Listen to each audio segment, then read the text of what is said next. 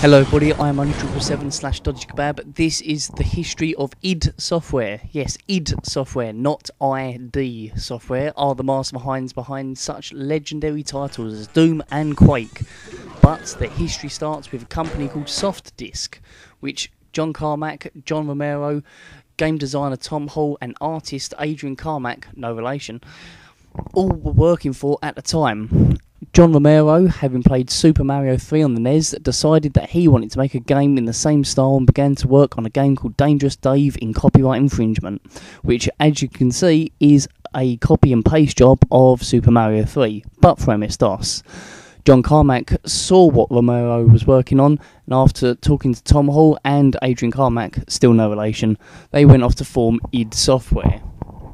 Romero's experience making Dangerous Dave carried over to id's first game, which was called Commander Keen.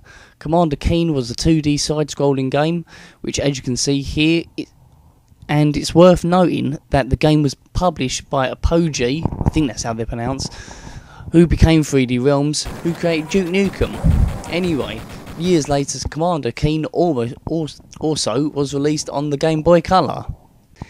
Id's next title would be the breakthrough Wolfenstein 3D in 1992. It featured groundbreaking graphics for the time and was a huge success with players, although the Nazi theme of the game saw it and future id games banned from German release. Wolfenstein was ported to many other systems including the Super NES, Atari Jaguar and Game Boy Advance, as well as many others. Wolfenstein got a prequel release in 1992 called Spear of Destiny, which had the story based around Hitler's real-life attempt to find the fabled Spear of Destiny, which is said to have Jesus' blood on from the time of the crucifixion. In 2001, id returned with Return to Castle of Wolfenstein, which featured a popular multiplayer mode as well as a single-player campaign. In 1993, Wolfenstein's follow-up Doom proved to be an even bigger hit than the previous game. Doom featured far more detailed graphics with greatly improved level design. Doom was popular with modders at the time, and many Doom mods popped up in internet news groups. The Simpsons, Sonic the Hedgehog, and even the Ghostbusters are just a few to mention of the many mods that have been made. These mods still continue to be made to this day, and even games like Modern Warfare 2 have been crafted into Doom mods. Doom was ported to many different platforms like the Super NES, Sega 32X, Atari Jaguar, and even a fan port to the ZX Spectrum. Doom had a highly popular sequel cleverly titled Doom 2 in 1994. That featured a new weapon, a whole raft of new levels to play as well. Other games in the Doom series include Final Doom, Doom RPG, and in 2004, Doom 3 was released. Released in 1996, Quake was id's next big hit at the time and was fully 3D. Whereas Doom had featured a 3D world populated by 2D sprites, in Quake everything was crafted using polygons and gave a fully 3D effect.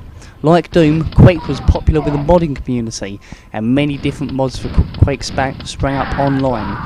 Quake's popularity continued with the likes of Quake 2, which polished the graphics up even further, and then further still with Quake 3 Arena, which shifted the gameplay focus to a deathmatch style of game.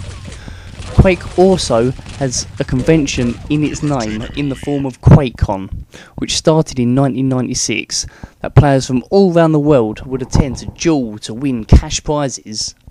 There was also Quake 4, which returned the game to its story-based action gameplay style, and that was released in 2005.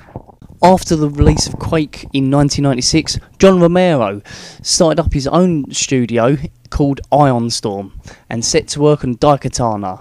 An advert for Daikatana circulated in the press near the game's release, which featured the words, "John Romero is about to make you his bitch." The game had an inexperienced workforce behind it and suffered game engine changes along the way, which changed Romero's original 7-month development schedule to 3 years. The game was received negatively by reviewers and gamers alike and has gone down as one of the most commercial failures in video game history.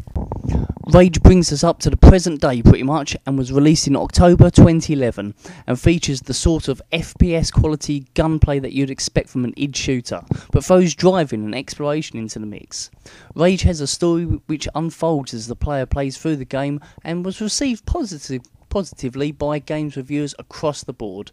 Although billed as from the makers of Doom and Quake, neither Carmack or Romero are credited with large input for the game.